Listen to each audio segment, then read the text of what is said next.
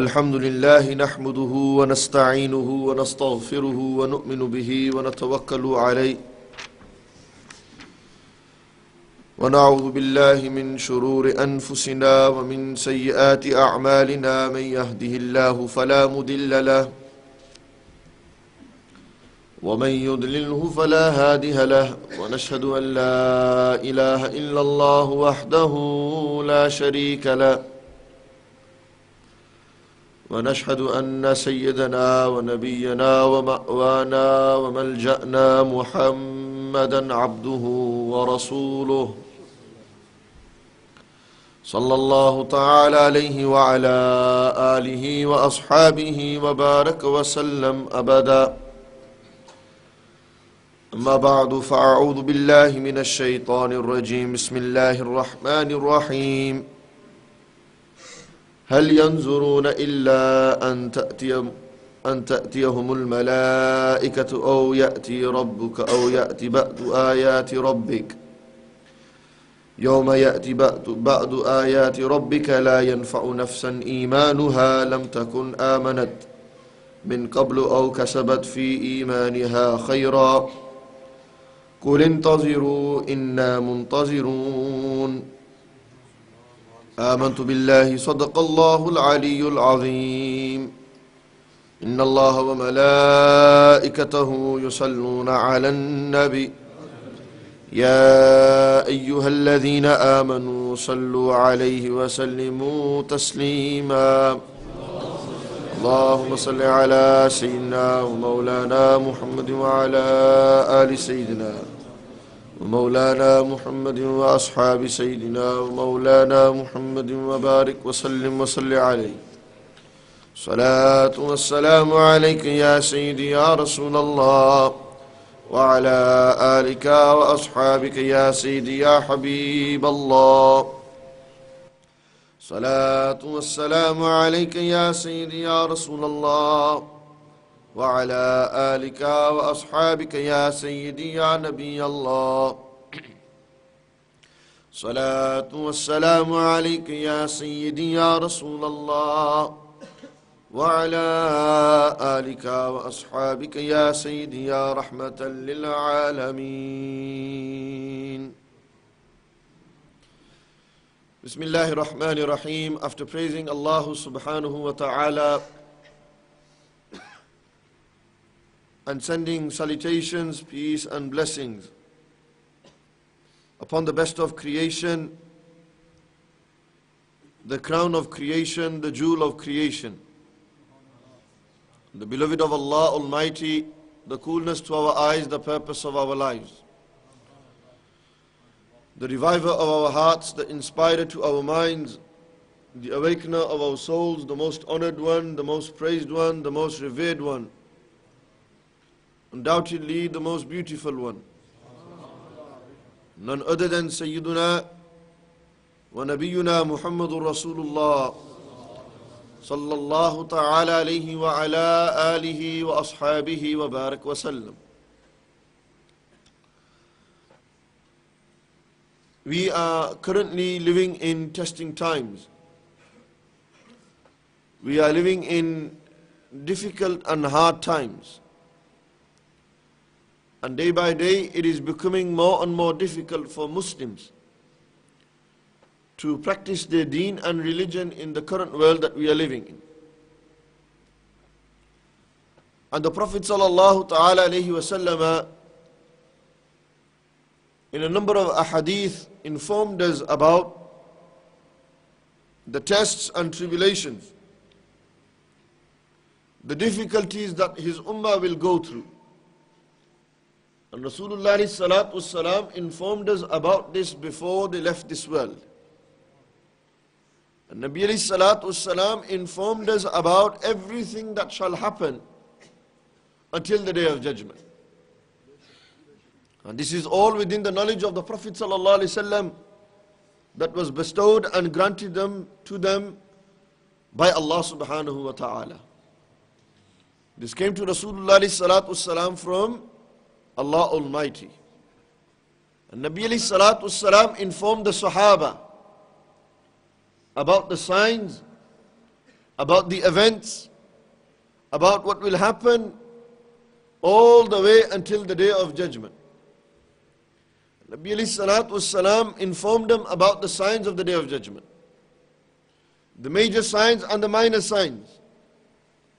And from amongst the minor signs, Rasulullah alayhi salatu wasalam said that towards the end of time, fitans, tests will increase, tribulations will increase, alcohol will be on the increase, adultery and fornication will be on the increase.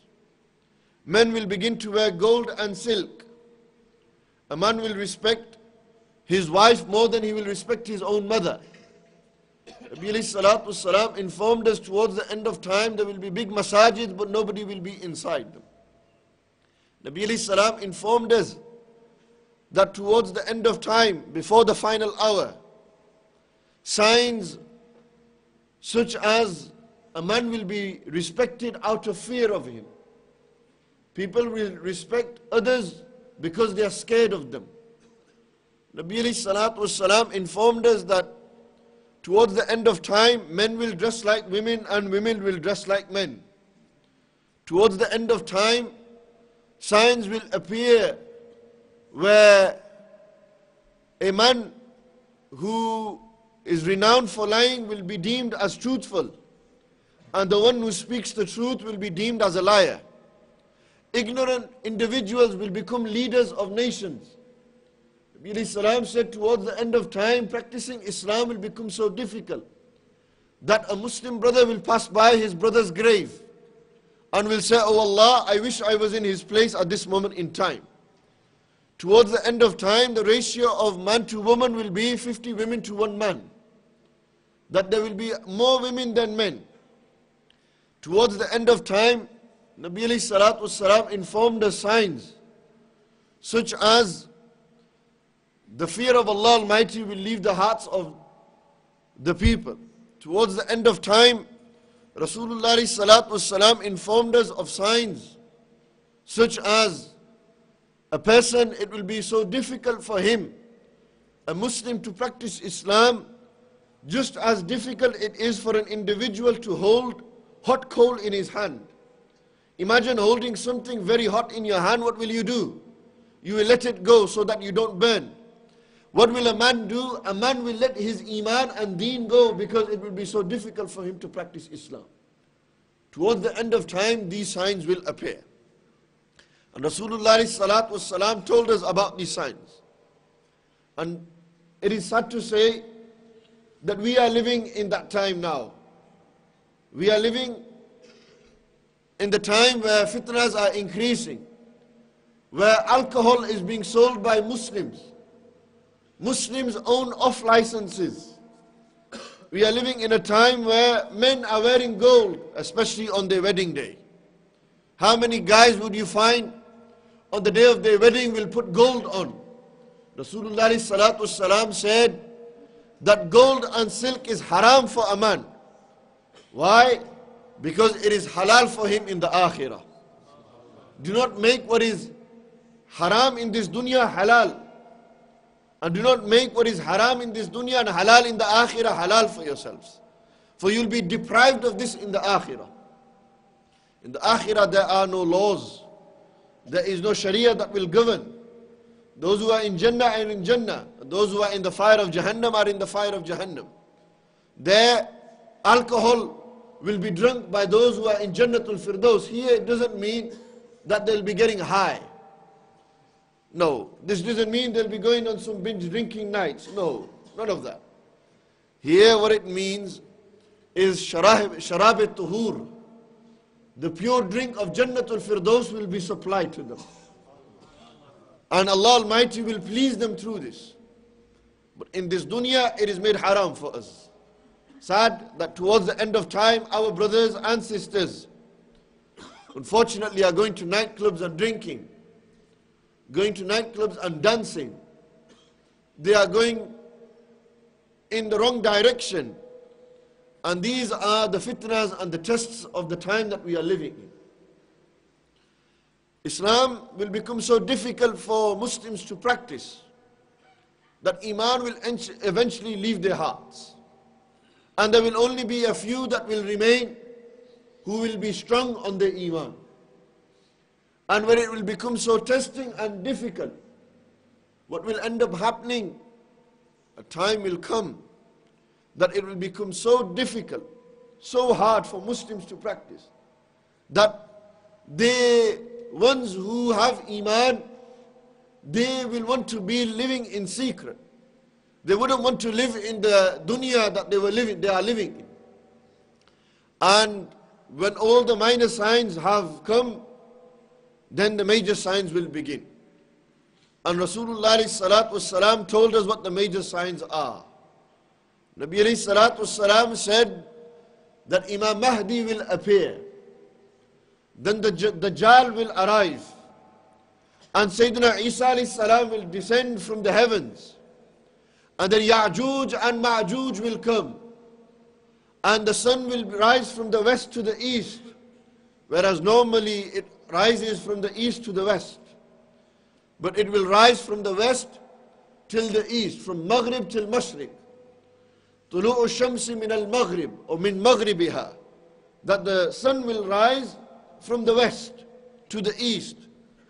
And major signs such as Dabatul Ard, the beast of the earth which Allah talks about in the Quran, that will have the ring of Sulaiman alayhi salam, and will have the asa and staff of Musa alayhi salam. And he will mark the foreheads of the believers and mark the foreheads of the non-believers. And then the dukhan, the smoke will come, which will, the entire world will be filled with smoke. And then the major earthquakes will occur, one in the east, one in the west, and one in the Middle East. And then Allah Almighty will give command, after the major signs have appeared, when there will remain not a single person on this dunya who will say La ilaha illallah, not an individual who will do the zikr of Allah Almighty, it is then that Allah will command the angel, now blow the trumpet, let the final hour end, and now let the day, let the entire cosmopolitan, the universe, everything, the cosmos, the entire system, let it all be destroyed. After 40 years of the first trumpet being blown, the first time the trumpet will be blown, 40 years after, the angel will be commanded to blow the trumpet for a second time. And then everyone shall rise from their graves. And they will stand on the Ardul Mahshar, on the lands of Mahshar, the plains where you will be questioned, where we will be reckoned. And for 50,000 years, we will be running around, wanting the day of Qiyamah to begin. And eventually, for those who believe, it will be like 4 units of prayer. For those who don't believe, it will be like 50,000 years that day. For those who are sinners, it will be like 50,000 years. The sun will be a mile and a half above their heads. They will be naked in such a state that they will not know what is around them. They will be running around in a frenzy, blind, lost. And then they will come to a point where one by one they will go to each and every prophet. And they will ask, intercede for the entire creation, so that the day of judgment may begin. It is too difficult for us to bear the heat of the day of Qiyamah. Too difficult for us to stand here. Let Qiyamah begin, let the day of questioning begin, let it begin. And one by one they will go from every single prophet until they arrive at Sayyidul Awwalina wal Akhirin, Sayyidul Anbiya wal Mursaleen, Sayyidina Rasulullah sallallahu ta'ala alayhi wa sallam. And Rasulullah salatu wassalam will say, Ana laha, Ana laha.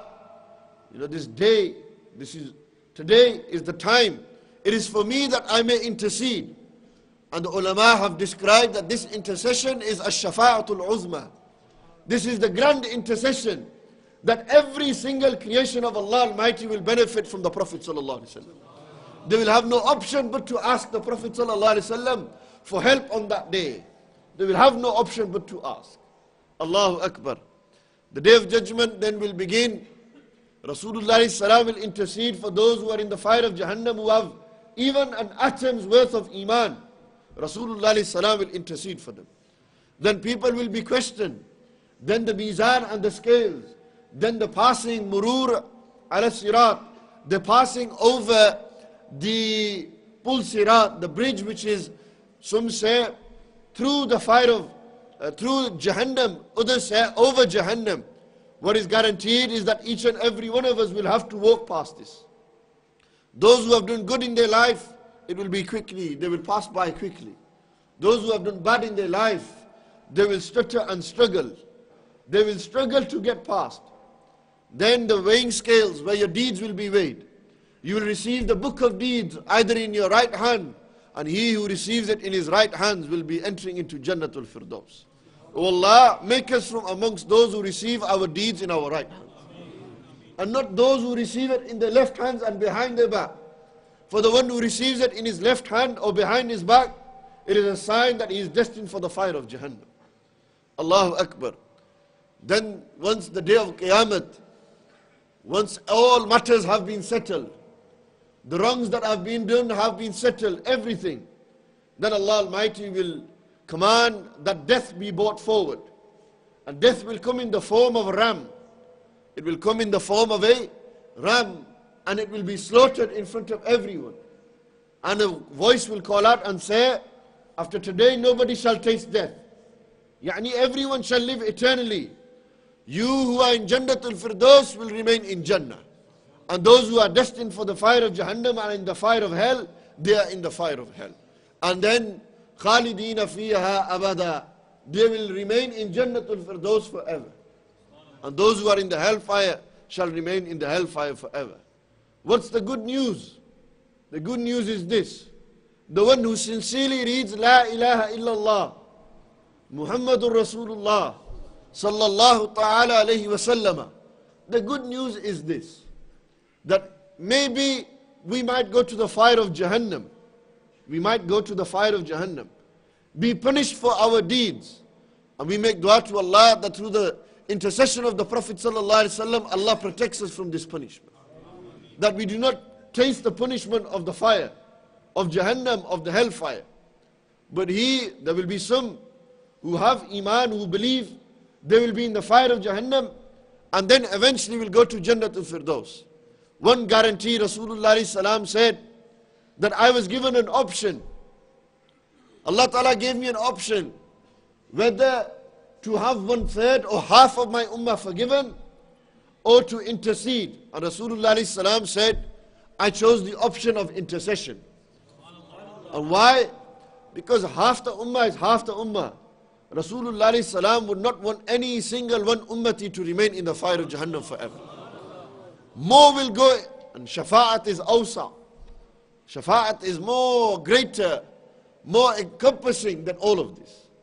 And this is why Rasulullah ﷺ said, I chose intercession, that I may intercede for my ummah, until I take every single one of my ummatis out of the fire of Jahannam and into the gardens of Jannatul Firdaus. This intercession is something that we need to make dua for. There is nobody sitting here who can stand up, no Sufi, no Wali, nobody. Doesn't matter how much you've prayed. There is nobody who can guarantee me, or I can guarantee them, that they are going to the highest places in the gardens of Jannatul Firdaus. There is no guarantee. We live our life hoping, praying, supplicating, wishing, and thinking good, that insha'Allah, Allah will send us into Jannatul Firdaus. And this is what the Prophet ﷺ said to the Sahaba, that even your deeds on the day of Qiyamah, eventually it is not about your deeds. You should rely on the mercy of Allah Almighty. And they said, Ya Rasulullah, what about you? And Nabi alayhi salam said, yes.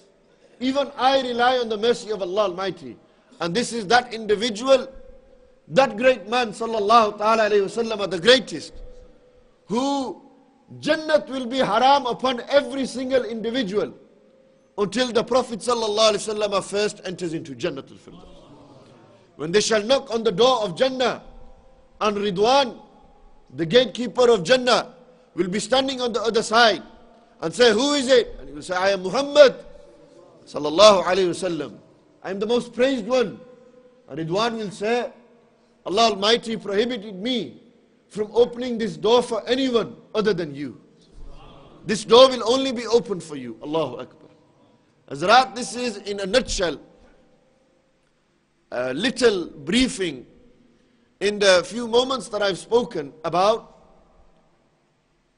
From now, minor signs, touched on the major signs, right above the ocean until the Day of Judgment, the Day of Judgment, a bit about that until khulud, eternity. Now let's go back to what I have been asked to speak about. The minor signs are occurring. And when the major signs will come, one of the major signs of the Day of Judgment will be Imam Mahdi. Imam Mahdi's arrival. Who is Sayyiduna Imam Mahdi? Imam Mahdi, his name is Muhammad, the son of Abdullah. And his laqab will be Jabir. His laqab will be Jabir. Laqab means what he will be known as. You can say his nickname. People will know him as Jabir. That will be his laqab. And his kunniya, what he will be, his kunniya will be Abu Abdullah. And he will be from the children of Sayyidah Fatima Radiallahu ta'ala anha. And why will he be known as Jabir? Because he is the one who will awaken the hearts of the ummatis of the Prophet sallallahu alaihi wasallam. Those who are going through testing times, Sayyidina Imam Mahdi, when he shall arrive, then he will open the hearts of these people. He will guide them back towards Islam. That's why he is known as Mahdi. Mahdi meaning the one who guides. Imam Mahdi alayhi salam is the one who guidance is with him. And Allah will give him the ability to guide people from darkness into light. Allahu Akbar. Imam Mahdi's name is Mahdi. He will have the ability to guide. If Imam Mahdi has the ability to guide, then don't you think Sayyidina Rasulullah alayhi salam can guide? What do you think they can't guide? If Mahdi and Ummati can guide, then what do you think is the state of our Master sallallahu alayhi wasallam, who is the greatest of us all? Allahu Akbar. Wahuwa Adam. He is an individual who will be of white complexion. He will be of medium height, neither too tall, neither too short. He will have a large forehead, and he will have black pupils in his eye, and he will have a mark on the right hand side, and he will have a large beard, and between his shoulders he will have the sign that the Prophet ﷺ had. They had the sign of prophethood, but Sayyidina Imam Mahdi won't have that sign, yani of prophethood. But there will be a sign that will be like that of the Prophet ﷺ. And then, lawnuhu lawnu Arabi. His color will be the color of an Arab. Wa jismuhu jismu Israeli. And his jism will be the jism, the body of an Israelite. وَفِي لِسَانِهِ ثِقَلٌ. And there will be a stutter in his speech. And when he will speak, he will hit his right hand on his left hand, and he will speak like that. And he will be the age of 40 years, a man who fears Allah subhanahu wa ta'ala. And he will resemble the Prophet sallallahu alaihi wasallam in his character, but not in his appearance. He will resemble Rasulullah sallam in his character, but not in his appearance. Sayyidina Imam Mahdi alayhi salam is the one who, where will he come? The Prophet sallallahu alayhi wasallam informed us in one narration that Imam Mahdi will be identified in Makkah Mukarramah whilst he is doing tawaf around the Kaaba. He will be 40 years, and 40 years he will live like this. And after 40 years, what will happen? Imam Mahdi, he will be doing tawaf around the Kaaba, and a call will come from the skies that Mahdi has arrived, Mahdi has arrived. And everyone shall identify. And those who have Iman, those will be there at that time, they will all do bay'ah, they will pledge allegiance to Sayyidina Imam Mahdi alayhi salam. Sayyidina Imam Mahdi, the Prophet sallallahu alayhi wasallam spoke about them in hadith. Nabi alayhi salam in Umm Salama radiallahu ta'ala anha, she said, the Prophet sallallahu alayhi wasallam said, Mahdi is from the children of Fatima. Yani Sayyidina Imam Mahdi is a Sayyid. Today you go on YouTube, you will find people who will say, I am Mahdi. They'll claim to be Mahdis. The juhal, ignorant people who may be seeking attention. But in reality, the Mahdi will not be found on YouTube, certainly. He will be recognized whilst doing tawaf around the Kaaba. And Imam Mahdi will be a Sayyid, he will be min al-Ashraf, from the awlad of the Prophet sallallahu alaihi wasallam, a descendant of Sayyidah Fatima radiallahu ta'ala anha. Nabi alayhi salatu was salam in another narration. The first one was narrated by Abu Dawud ibn Majah, and another narration narrated by Tirmizi. Abdullah bin Mas'ud radiallahu ta'ala anhu is the Rawi, the narrator.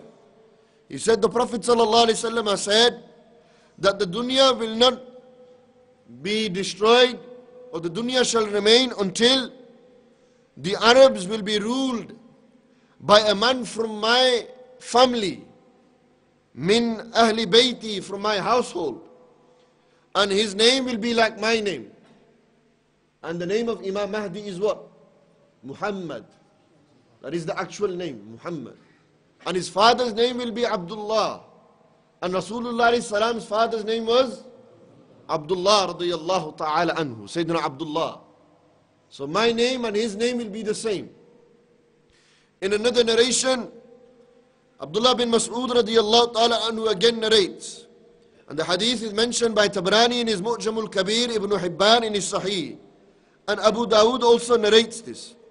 The Prophet sallallahu alaihi wasallam said, even if one day remains on this dunya, even if one day remains, Allah Almighty will prolong and extend that day so long until a man who will arrive from me, yani from my children, from my household, his name will be like my name, and his father's name will be like my father's name, and he will fill the entire earth with justice.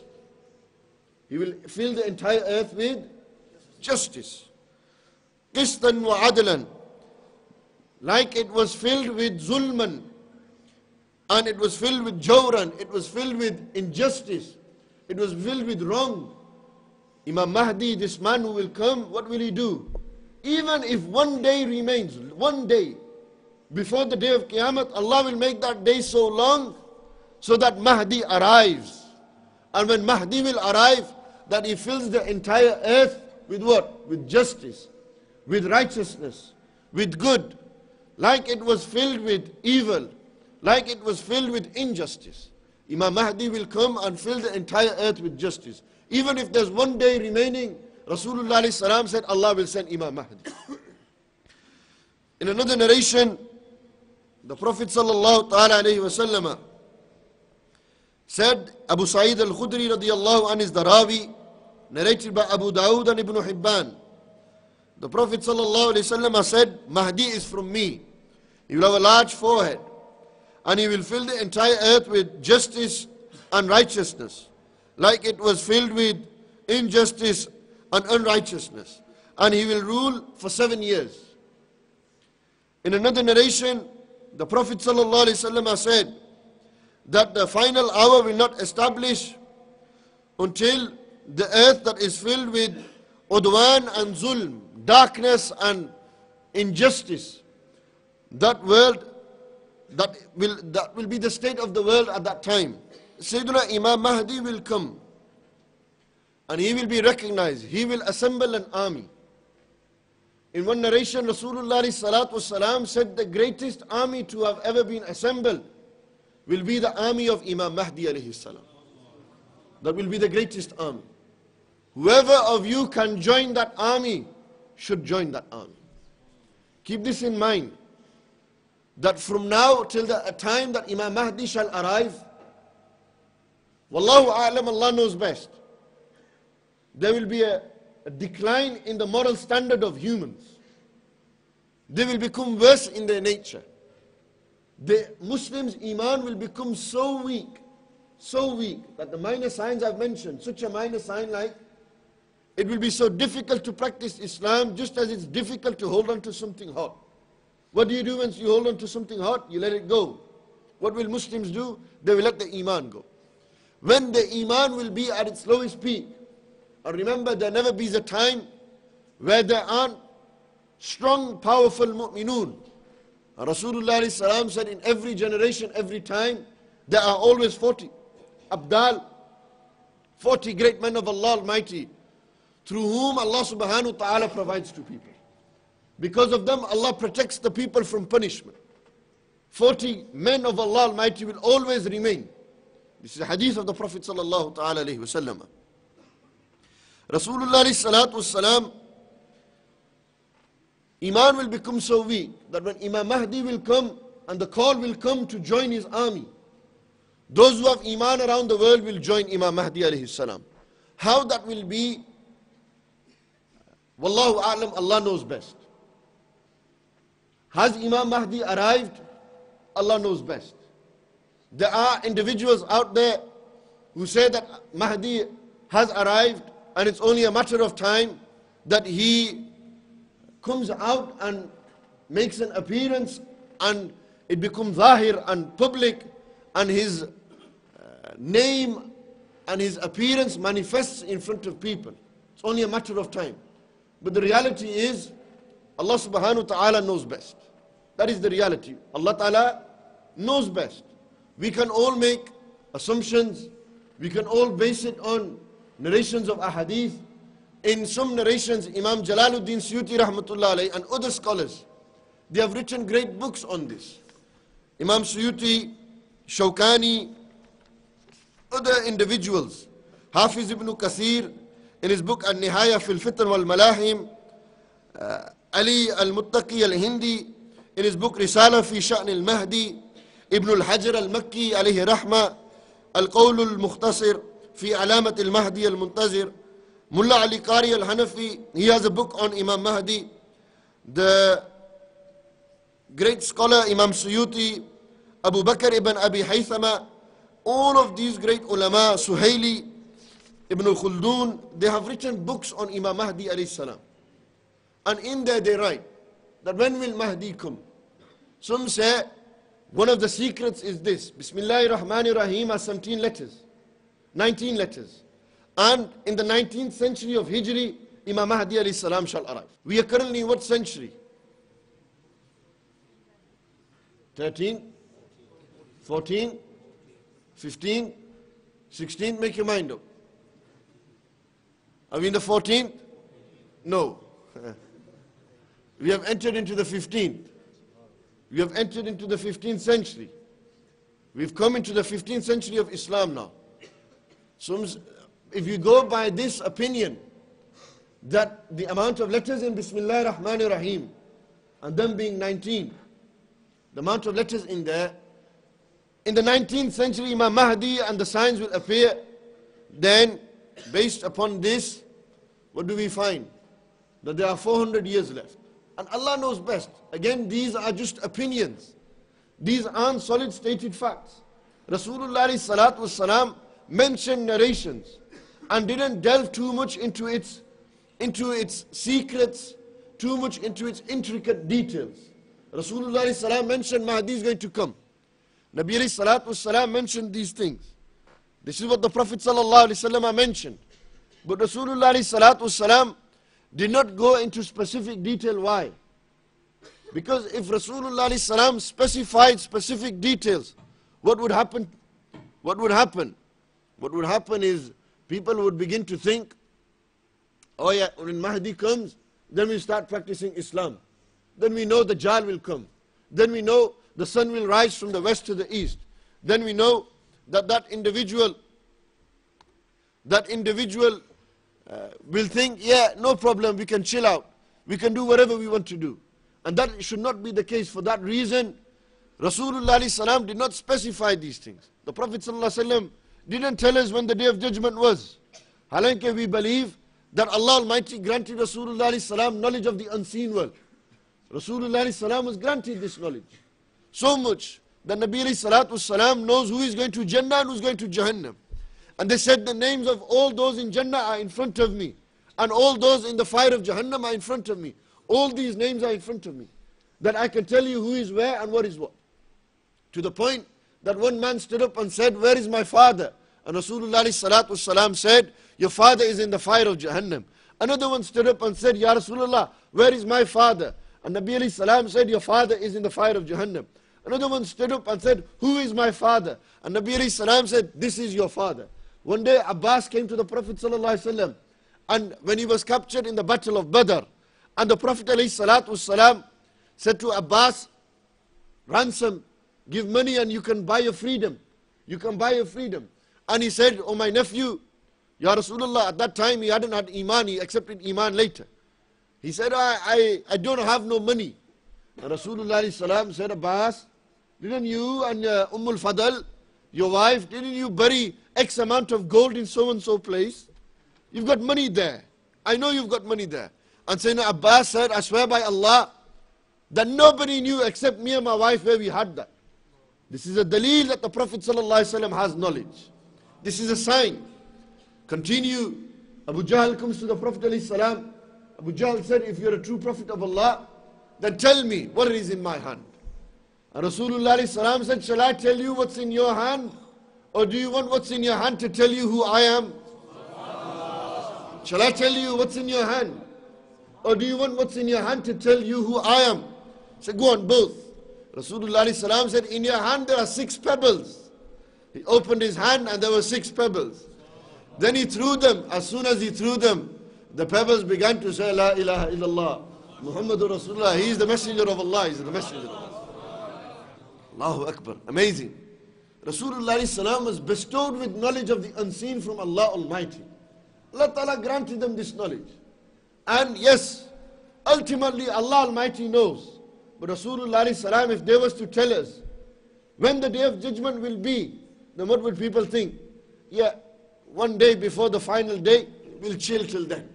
We'll make sure nobody worships and prays. This is the mentality people would have grown. This is why Rasulullah ﷺ didn't inform us about these things. They kept them hidden. They kept this information, this knowledge, hidden from people. This doesn't mean they didn't know. How can I tell you the description of this masjid if I don't know this masjid? I describe to you how the windows look. I tell you what the doors look like. I tell you what the carpet's color is. I tell you where the mimbar sharif. I tell you everything. And you think, yeah, how do you know so much about it? You must know when it is as well. You must know where it is. You must have seen it. Obviously, I must have seen it that I'm telling you. I must have been there. I must have been shown it. Everything. Rasulullah ﷺ described everything that will happen to the Day of Judgment, and then they don't know when it will be. Then they don't know when it will be. It doesn't make sense. Our iman, our belief is the Prophet ﷺ was given kul ilmul ghayb. They were given knowledge of the unseen from Allah subhanahu wa ta'ala. And this knowledge was bestowed to them. This is not their actual personal knowledge. Let me clarify this point. Nobody go away and inbox me on Facebook and said, you said the Prophet has full knowledge of the unseen. Give me your dalil, give me your proofs. Let me give you my proof. Let me make it clear. Rasulullah ﷺ has knowledge of the unseen world, and this is knowledge that Allah bestowed to the Prophet ﷺ. Allah Ta'ala gave this. It is ata'i, not zati. Allah gave this knowledge. Just as Allah Almighty gave knowledge to different creations. Sulaiman alayhi salam is marching with an army that is covering vast amount of land. Thousands are in his army. From 3 miles ahead, what does the ant hear? The ant hears Sulaiman's army coming. And the ant says, Ya ayyuhan namlu, O ants, run into your houses quickly. Sulaiman and his army are coming. They might destroy us and we won't know. As soon as she said this, the queen ant, فَتَبَسَّمَ ضَاحِكًا مِّن قَوْلِهَا. What did Sayyidina Sulaiman alayhi salam do? he began to smile. He began to laugh at what she was saying, what the queen was saying. Allahu Akbar. Amazing. We know Sulaiman alayhi salam can hear from 3 miles. We know that.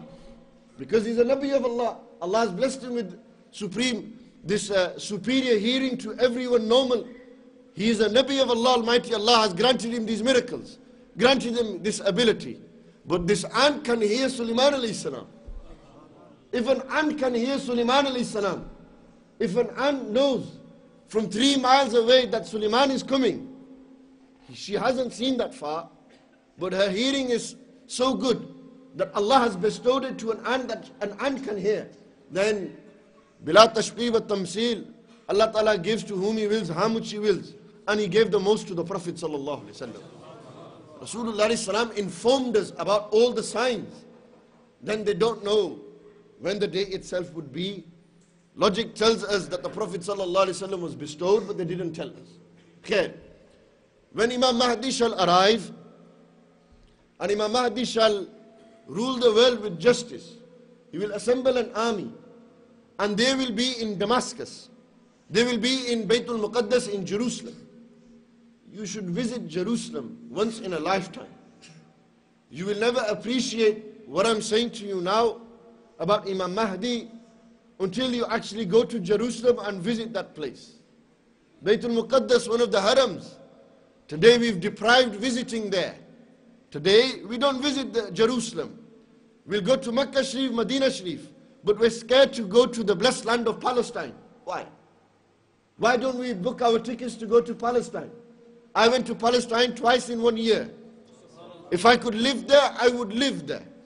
If I could marry there, I would marry there. You know why? You know what my intention would be? And I told my mother this as well. She laughed it off and she said, "Pehle tu shaadi kar, fir baad hi uthe soche." She goes, "First do it here, then think about there." I said, why? What is my intention? We know Imam Mahdi will come to that masjid, Masjid al-Aqsa. And they will lead the Ummah in prayer there.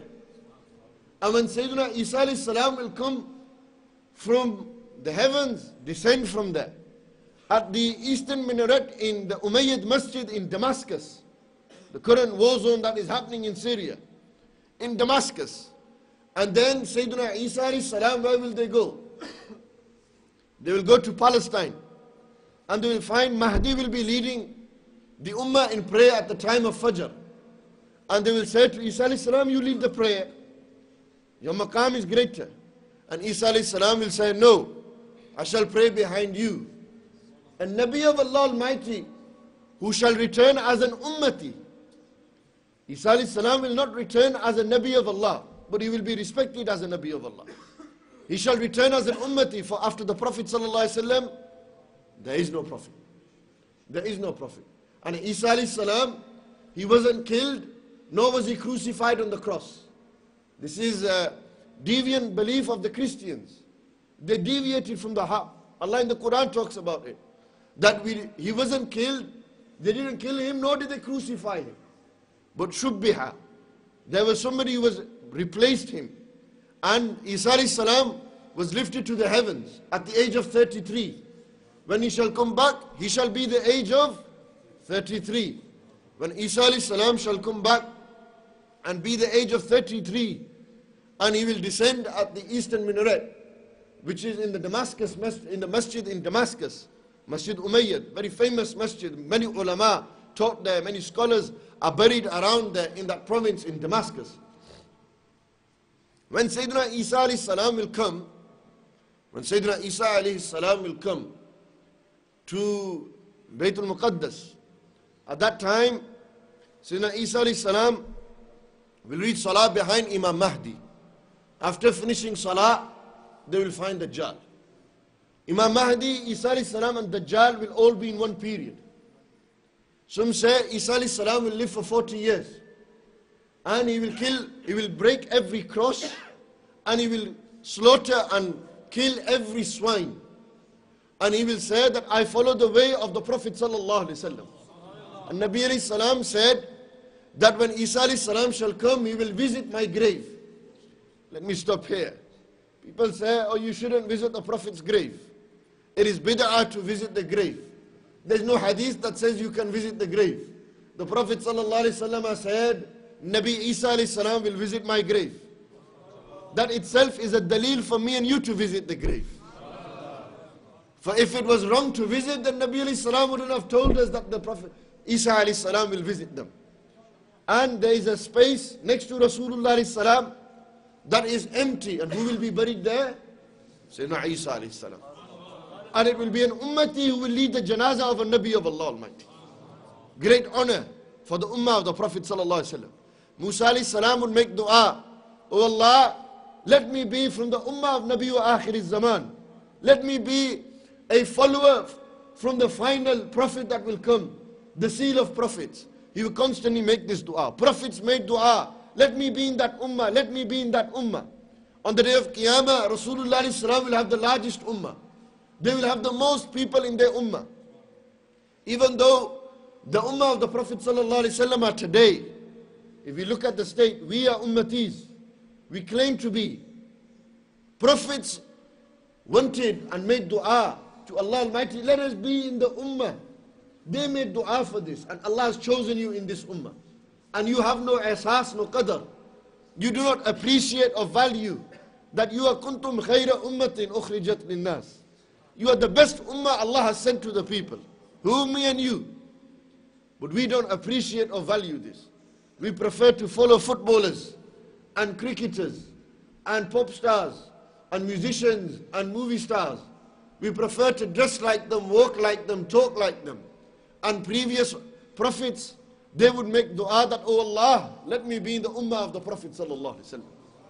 And yet we don't appreciate and value that we are in his ummah. We need to open our eyes. Allah has chosen us to be in this ummah. We are very lucky. It is a great ni'mah of Allah upon us that we are from the followers and the nation of the Prophet sallallahu alaihi wasallam. Do not let it be a situation that on the day of Qiyamah we go to Rasulullah alayhi salam and they say, you're not my ummati. You didn't follow my way. You didn't follow my sunnah. You didn't follow who I was, my teachings. You prefer to follow the West. You prefer to follow footballers and pop stars. You prefer to follow the dunya. Don't let it come to this situation. Change now before it's too late. And remember, it's never too late. Don't think that it's now or never. You have time, but maybe time is not on your side. Maybe you might not live long enough to change. Therefore, now should be the time that we change. Now is the time that we should do tawbah. Now we should make the most of this. We only live once in this dunya. YOLO, there's no concept of YOLO. You don't live once. You don't only live once. Nah. I see so many brothers and sisters on Twitter and Facebook. YOLO, YOLO, hashtag YOLO, hashtag YOLO. No. It's not YOLO, hashtag YOLO. It's YOLT. You only live twice.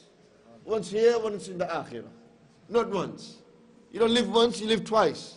You forget, you live once here, in this dunya, and then you will have another life in the akhirah.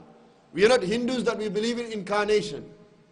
We are not non-Muslims without, or atheists that once you die and that's it, capiche, you're gone. No, it don't work like that. We need to open our eyes, awaken ourselves to the reality. When Imam Mahdi will assemble his army, and he will have the black flag from Khurasan, he will have the black flag and we will identify. And Rasulullah ﷺ would call that al-iqab. The black flag was known as the iqab. And Imam Mahdi will hold the black flag with his army. And he will assemble an army. And the army of Imam Mahdi, when it will arrive, and Isa ﷺ will arrive. Before the arrival of Isa ﷺ, we arrive to the Dajjal. Who is the Dajjal? What is mention of the Dajjal in a hadith? What is mention of the Dajjal in the Quran? Why isn't the Dajjal mentioned in the Quran even though it is from one of our fundamental beliefs to believe in him?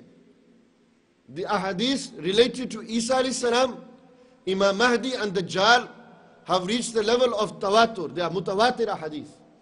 They are ahadith mutawatirat. They are very, very, very sound narrations that it is impossible for us to deny their existence. So many Sahaba narrated them, and every generation after them narrated about Imam Mahdi, Isa alayhi salam, and Dajjal, Khurujud Dajjal, the arrival of Dajjal. When Dajjal shall arrive, when the Dajjal shall arrive, the Prophet ﷺ described. There's a very long hadith narrated by a companion by the name of Tamim ad-Dari.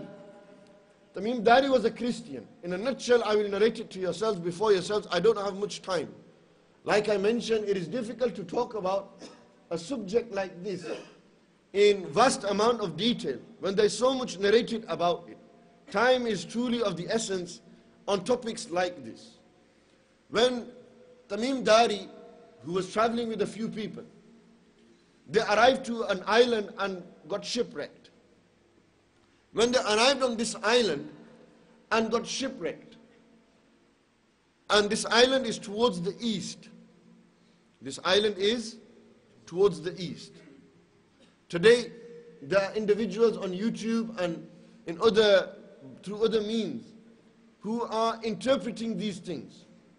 Interpreting the Freemasonic system, the symbolism relating to Dajjal, and have described that Dajjal, when he will travel, he will come for 40 days. One day will be like a year, another day will be like a month, another day will be like a week, and the rest of the days will be like normal days. And they have interpreted this as the current time that we are going in. Because Rasulullah ﷺ said towards the end of time, there will be no barakah left in time. It's a sign of the Day of Judgment. The years will fly by like months, months will fly by like weeks, weeks will go by like days, and days will go by like hours. And true, today we are living in that time. It's only like yesterday I came to Chester Street Mosque. Only like a year ago, it's nothing. But so quickly time is going, no barakah left in time. And putting these ahadiths together, they have made interpretations through their own research. They have come to certain conclusions. Allah knows best. In the end, Allah knows best. And when the Prophet ﷺ said that the Dajjal will ride upon a mule, he will have ears that will be so long. Some have said that is like an aeroplane. And the island that the Dajjal was talking about, or Rasulullah ﷺ was talking about, that island is Great Britain. So these are all conspiracies, or these are all opinions. Whether they are truthful or wrong, Allah knows best. And one person's research can be wrong. But based on what Rasulullah ﷺ have mentioned in the ahadith, Rasulullah ﷺ and Tamim Dari went and was shipwrecked on this island, and this island is towards the east. When Rasulullah ﷺ, this man Tamim Dari was a Christian, later accepted Islam. Radiallahu ta'ala anhu. Sayyidina Tamim Dari, when he went, we were shipwrecked. At that time when we were shipwrecked, we seen and standing before us, we seen a hairy beast type animal. And he had hair from the top of his head to his toes. And we said, "Who are you?" And he said, "I am the Jasasa." And Jasasa means spy. I am the spy. And they were amazed to see this. Tamim Dari said he was amazed. And he said, "I will show you something even more amazing." And he took them to a monastery, a cave. When they arrived there, they found that the Dajjal was tied up like this. He was tied up, and they began to speak to them. And the Dajjal began to ask about certain things. He began to ask about Nakhle Bisan. And he began to ask about the Bahiratul Tabariya. And he began to ask about the Prophet sallallahu ta'ala alayhi wasallam, that has the final Prophet arrived? And they said, yes, the final Prophet has arrived. And the Dajjal said, whoever believes in him will be saved from me. When Tamim Dari was shown their way and came back to the Arabian Peninsula, When Sayyidina Tamim Dari arrived back there, he came to the Prophet ﷺ and described the entire story, narrated everything. Rasulullah ﷺ, in a number of ahadith, warned the Sahaba. Rasulullah ﷺ said, every prophet before me warned about Dajjal, and I warn my ummah about Dajjal. He will be the biggest fitna that will come upon my ummah. He is a liar. Dajjal, the word Dajjal, Dajjala, it means the one who excessively lies. What will he do? He will claim to be God. And what? He will say, believe in me, I am your Lord. Shall I bring your parents back to life? And people will, because the iman will be so weak, they'll say, yes, bring our parents back to life. And then he will have shaitans working for him. He will have devils working for him. And shaitan can imitate forms. So, other than the form of the Prophet ﷺ. He cannot imitate the form of Rasulullah ﷺ. And Allah Almighty has no form. Shaitan will imitate the form of that man's parents, whoever he may be. And the Dajjal will say, am I your Lord? And those parents, those shayateen will say, yes, you are. And they'll say, look, your parents have said, and he will believe. Whoever believes in him will be destroyed. Nabi alayhi salam said the Dajjal will have two rivers with him. He will have one river of water and he will have fire in his other hand. Not two rivers, he will have a river and a fire. In one river, in the one that will be the river in reality will be fire. And the fire will in reality be water. And the one who chooses the fire will go into water. And the one who chooses water will go into the fire. He will be a mass illusionist, magician. He will try tricks on people. He will try to trick people, the iman. He will stand and he will have shayateen with him. He will cover every single part of the land. This is what he said to Tamim Dari. He said, I will cover all of the land. Every part of the world I shall enter except two places. I will not be able to enter Haram-e-Makkah and Haram-e-Madinah Munawwarah. For on every gate there will be 7 gates. And on each gate there will be 2 angels. And Nabi alayhi salam said that an illness, plague and Dajjal will never enter into Madinah Munawwarah. Allah has protected the city of Madinah Munawwarah and Makkah Mukarramah from Dajjal. How lucky will those believers be in those Haramain who will be saved from Dajjal. Dajjal said, I will test everyone and he will only come for 40 days.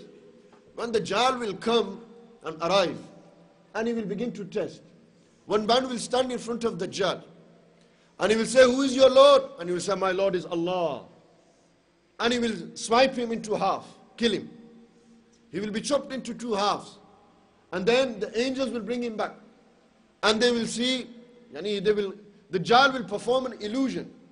Individuals, mufassirin, muhaddithin, scholars have interpreted this. Who is that guy and man who will be tested by the Dajjal? It will be Sayyidina Khidr alayhi salam. Sayyidina Khadir or Khidr, who is a wali of Allah Almighty, it will be him. Allahu Akbar. And this is an interpretation. When Rasulullah salam described the Dajjal, Nabi salam said the Dajjal will have curly hair. He will have a long nose that will be crooked and bent. He will have long nails. The Dajjal will have 2 eyes.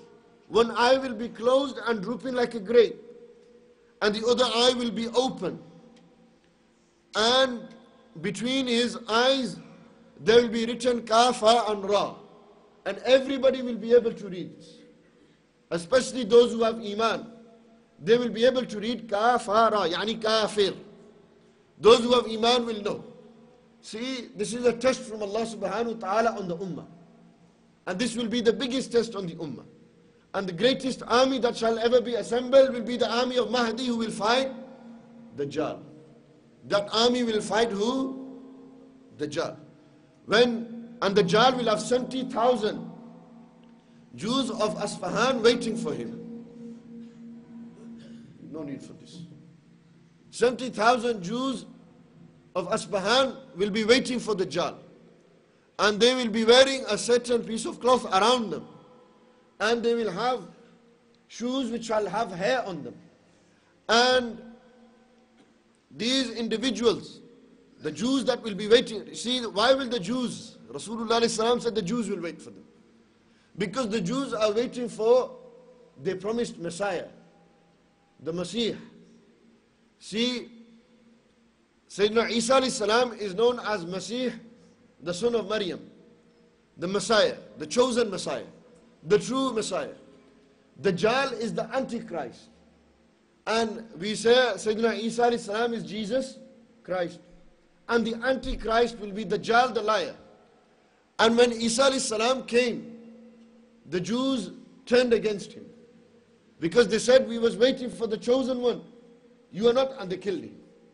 And they are still waiting for the arrival of Dajjal. And the ahadith prove this. They are waiting for the arrival of Dajjal. Dajjal, when he shall arrive, and his army will be waiting for him. They will assemble and a great war will occur.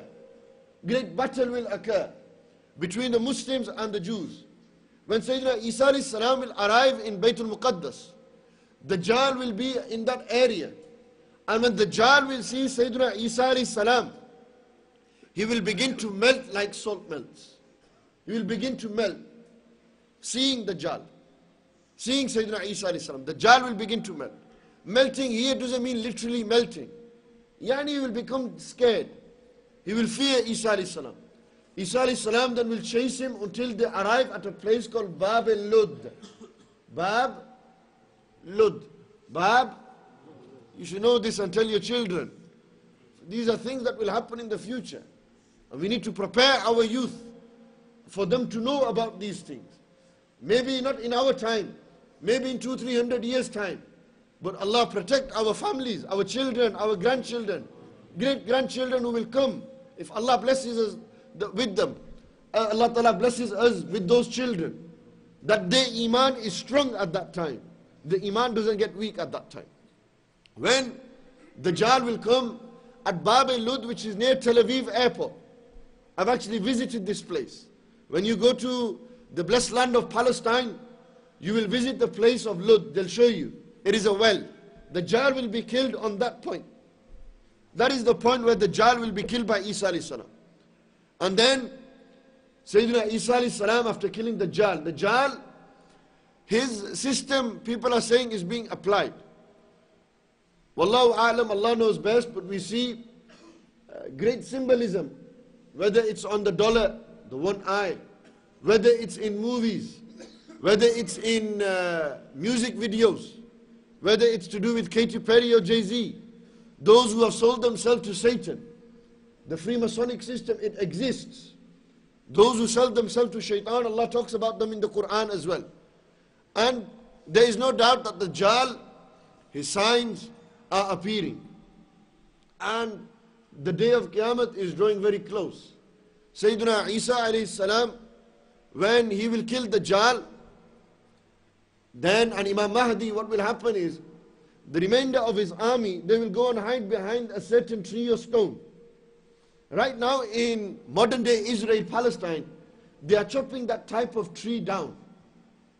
For it's that tree that will speak out against them. Now at this moment they are doing this. This tree that is there, and what will the tree say? O Muslim, O servant of Allah, there's a Jew behind me, kill him. There's a Jew behind me, kill him. And then they will go and they will begin to kill. And before you know it, the dunya will be rid of evil. Adl and insaf will be established. Sayyidina Isa alayhi salam will rule, and there will be so much justice and peace in the dunya, so much, that a wolf will sit with a sheep and a sheep will not be scared of that wolf. So much peace will be in the dunya when Isa alayhi salam shall come. So much aman and sakoon in that time. And thereafter, other major signs of the Day of Judgment will appear. The sun shall rise from the west to the east. And not only that, signs such as Ya'juj and Ma'juj, which will appear in the time of Isa alayhi salam. And one day, inshallah, we will talk about the Ya'juj and Ma'juj. Who they are, the historical context. Dajjal at this moment in time exists. Dajjal is not something symbolic, it is actually a physical appearance. He shall come in a physical form. Rasulullah ﷺ has described his physical form. Therefore he shall come in a physical form. So when the Dajjal will arrive, he will test the people.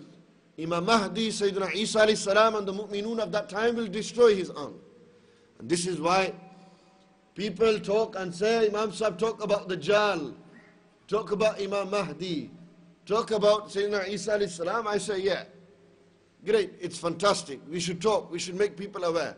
But remember one thing, you might never live till then.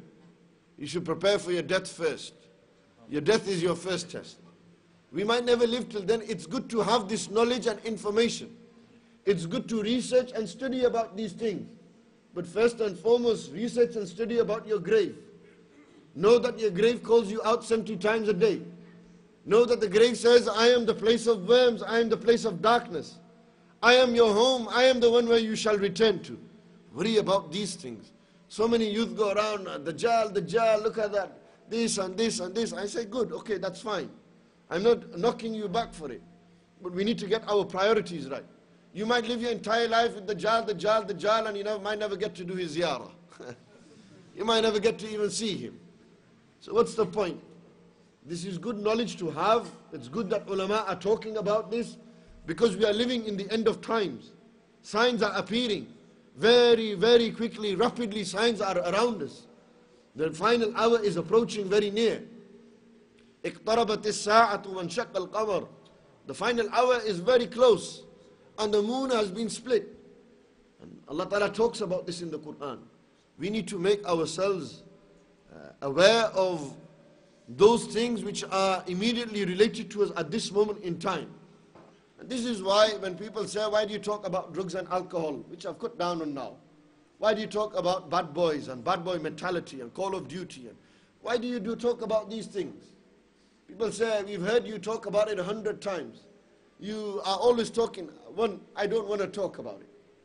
But I get called by people, therefore I talk about it. And I finish on this point. I'll clarify my mawqif and stance. That I talk about these things because people invite me. They say, oh, Imam Sahib, talk about drugs and alcohol. So then, chalo, we'll talk about drugs and alcohol. That is wrong, it's bad. We don't talk to encourage people. We talk to discourage people. The tarheeb, not targheeb. Targheeb means giving raghbat, encouragement. Tarheeb means to discourage. We discourage people from this thing. And I talk about these things because it's a topic, it's the issues of today's time. They need to be touched on. Muslim youth are going more and more towards these things. And they are becoming practical examples of the signs of the Day of Judgment. So because of necessity, I talk about these things. If it was with me, wallahi, I would sit and talk about the Sahaba all the time. If it was with me, I would talk about the great battles of Islam. If it was with me, I would talk about the Prophet ﷺ all day, all night.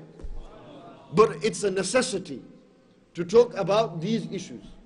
So then why do we name them Call of Duty? Why do we name them you want to be a bad boy? Why do we name it Gangster's Paradise? You shouldn't be naming it these things, and you shouldn't be holding them in the mosque. People said that to me. They inbox me on Facebook and they go around talking to people saying, why do you do it? I have a simple answer. If I said, those people in paradise, speech by Imam Asim, I don't think half of you would turn up. You'd say it's a boring title. Jannat us Imam Asim going to talk about. I forget it. But when you say Gangster's Paradise, all the gangsters, all those who want to go paradise, they turn up. And in today's day and age, we need to use wisdom. I took an approach where I named titles after these things because it's what's drawing youngsters in. Look around. Turn the camera around as well. All these are youngsters who come because the titles are catchy. I can name this end of times and talk about Gyarmi Sharif. I can talk about Milad Sharif. You're here, you can't go nowhere now. I can do what I want to do. So to bring people in, and isn't that our aim, to bring people towards the house of Allah? We want them, youngsters, people, lads who probably come once a week on a Friday. Some guys probably don't even come at all. Today, Allah Ta'ala has guided them here. Possibly, maybe all of you do come, I'm just saying. This is our niyyah, to bring people towards the house of Allah. to build a connection with them. Talk about relevant things. If we talk about the stories of the past, they'll say, Imam Sahib, they were great awliya of the past. Talk about today's time. You know, I'm a bad boy, I'm a chiller, I listen to music, I do haram, I smoke, I drink. You know, talk to me on my level that I can relate to you. So that's why we talk on this level. Some people say, Imam Sahib, why don't you talk all about the Quran and the Hadith, Quran and the Hadith? I say, yes, there is no greater speech than the Quran and the Hadith of the Prophet. There isn't, wallahi. No greater kalam than the kalamullah. It's the best kalam. But why do I talk in the manner that I talk? Imagine I sit here and I quote Bukhari and Muslim, Bukhari and Muslim. I quote Tirmizi and I quote, this is Sughra and this is Kubra, this is the Natija and this is this Ghosia and that Ghosia. You're already lost what I'm saying.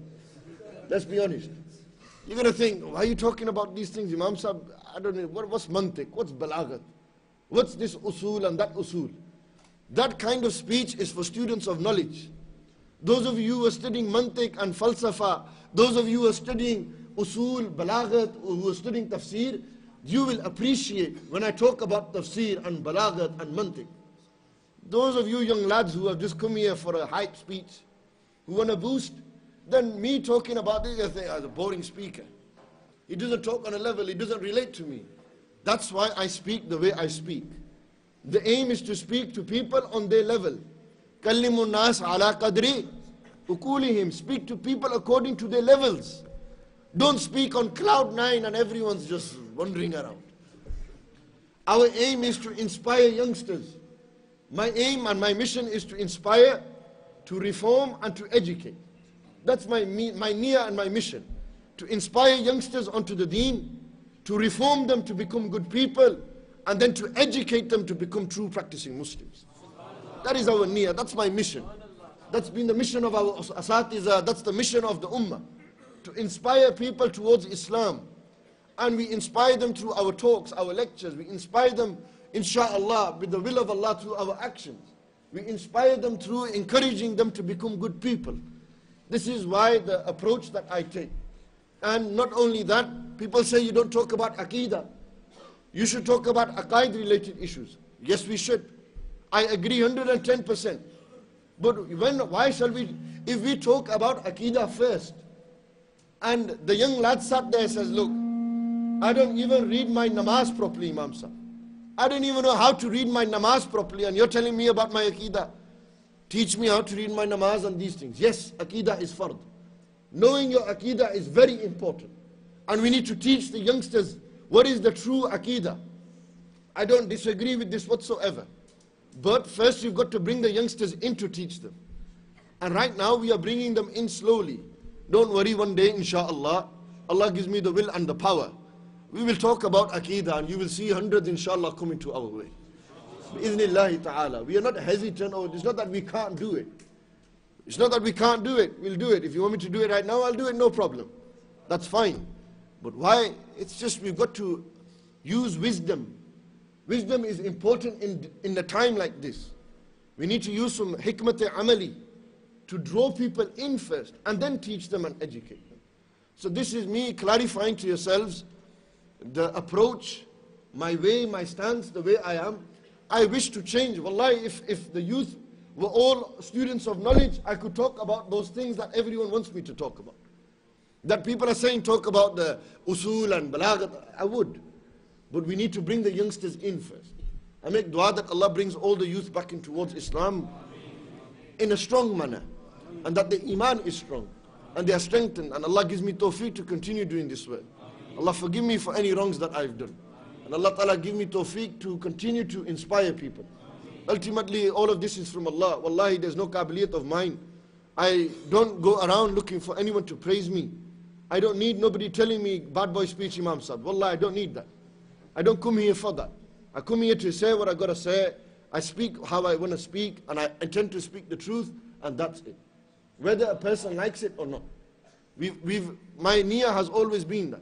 I'm not looking for scores, points, nothing. There's nothing here that I want from anyone. There's nothing that you can give me. Everything is from Allah.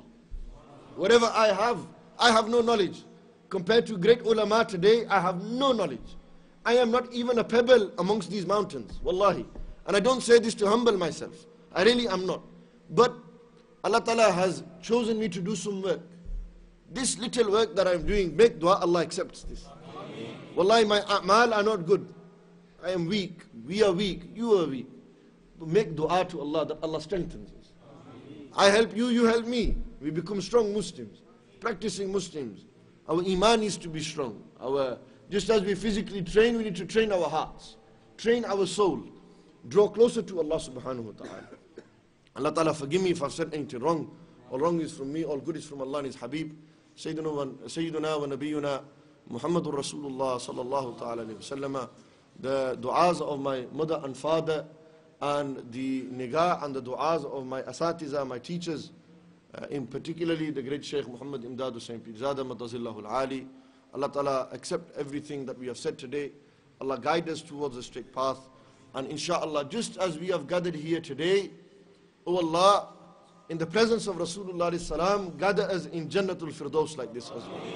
وَقُولُ قَوْلِ هَذَا أَسْتَغْفِرُ اللَّهِ لِي وَلَكُمْ وَآخِرُ دَعْوَانَا أَنِ الْحَمْدُ لِلَّهِ رَبِّ الْعَالَمِينَ.